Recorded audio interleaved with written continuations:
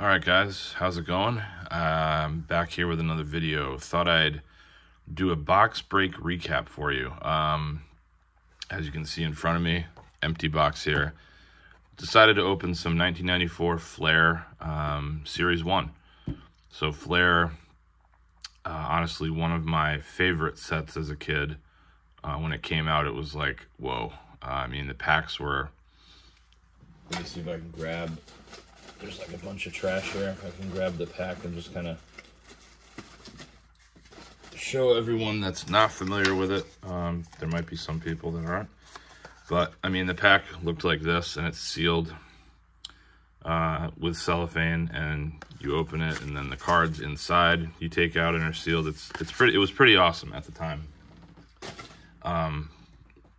So just...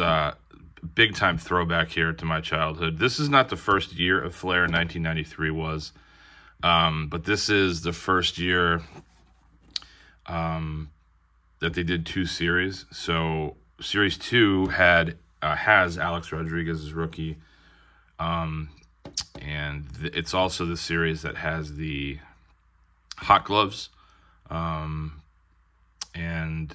Griffey, and I know he's in there. So basically, I'll just kind of go over it. You know, it says right here, look for Wave of the Future inserts and outfield power and hot numbers insert sets. So, you know, in the back here, 250 basic cards. There's the sets. 24 packs. So, yeah, I mean, I opened this with no expectations just because it's fun. And I'll show you guys what I got. So this is the stack of the base, kind of the non-notable, I'd say, base behind me. This is the stack of... I tried to pull out most of the Hall of Famers and some people that, you know, just notable players, and then my stack of inserts right here, which I'll go over. Excuse me. So let's just sort through it here. I did it this way rather than just... It would have been painful for you guys to watch me open those packs, simply because you have to cut the cellophane on the back of the pack, take that out, open up the pack, and a lot of times the insert is on the back of the pack, so if you pull the pack out the wrong way, you see what the card is. So it's just kind of no surprises. So anyway, let's just go through it here. Robbie Alomar. I kind of sleeved up the cards, you know, obviously, the Hall of Famers and notable players. I'll go through some, see if there's any that are worth grading. I know I already looked at like the Griffey and stuff, and I think there was something going on with it. One thing I would say about this set is, you know, looks relatively easy, really thick card stock, doesn't have a lot of corner issues. What I've noticed, though, a lot of print lines, a lot of streaking on the card. So just something, if you decide to, hey, I'm going to break that, maybe grade some, that's just something to look out for. If you didn't already know that, which I'm sure a lot of people already do. But just my experience was seeing just a lot of streaking and like almost smudging on it too. Anyway, so here's Alomar, Sandberg. There's some duplicates in here. Sheffield, Andre Dawson. There's the Crime Dog. Ripken, Tino Martinez, Manny. The Thomas looked pretty good, so I'm kind of maybe thinking about it at some point. The cards are just beautiful. Tim Salmon, thought that was sweet. A couple Don Mattingly's here. Actually, there's 3. There's Bonds. I thought that one looked pretty good too. The other Mattingly. Delgado.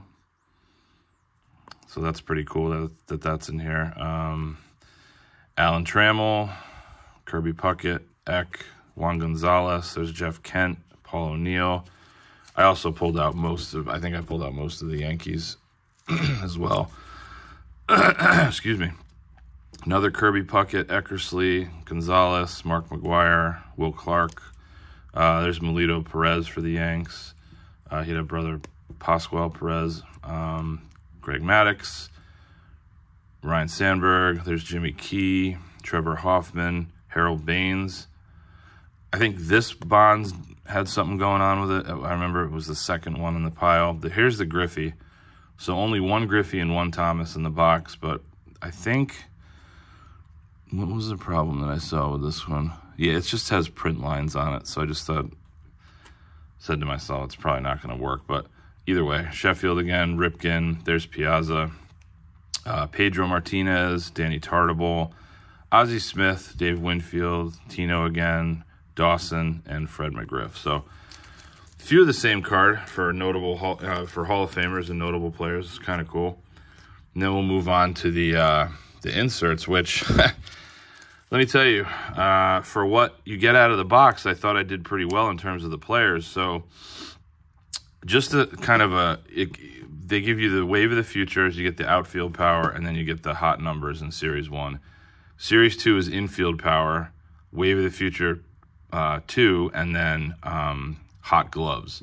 So like in this instance, Griffey would be in this, but no Thomas, obviously, for outfield. He's in infield power, and then so on and so forth.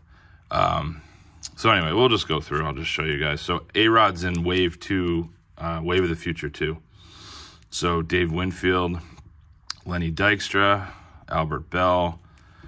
Got the Bonds, which I thought was awesome, and also a Tim Salmon. So, I mean, if I was opening this box in 94, I mean, I think you guys will see at the end, I think I did pretty well. So Bonds and Salmon will hit the wave of the future, and you'll see right what I'm talking about right here. So wave of the future. And in this set, they're all horizontal, and they're wearing the Series 2, they're all vertical.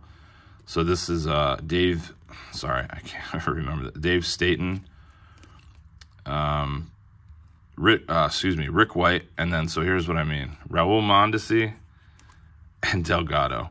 So, I mean, if I was, like I said, opening this box in 94, that would have been, you know, the people you were looking for. And then my hot number was none other than the Big Hurt. So I was super pumped on this card, except, I'll take it out of the soft sleeve so you guys can see.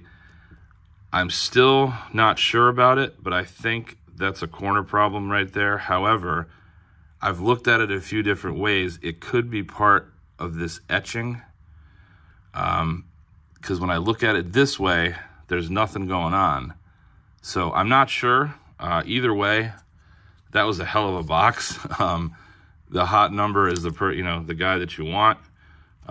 Just a really sick looking card, honestly. But anyway, so I think I was going to say that. So Griffey's not in hot numbers, and Thomas obviously is not. He wasn't in hot gloves in Series 2. So yeah, 94 Flair, man, what a product. Just iconic in my opinion. So I was 13 when this came out.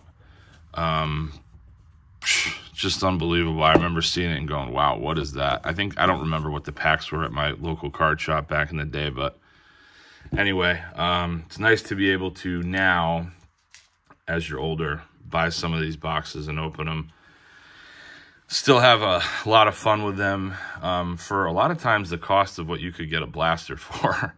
This was a little bit more, you know, blasters have come down in price and everything like that, but still, for a little bit more of a cost of a blaster, you can buy something like this and really have a good time with it. So, yeah, I don't want to keep bringing this up, but I'll have to see on this one. I just don't know. My eye is like telling me that it looks like it's messed up, but then I look at a different angle. Yeah, it's really hard to tell because the pattern like this could easily extend down. Because when you look at it this way, it doesn't have it either. There's nothing like pop, you know, there's no lifting of the card or anything. So, I don't know. We're going to have to see. Maybe I'll send it in and just see what happens. If it comes back like a 8, then I know why. But if it comes back a 10, I guess I was right. We'll see.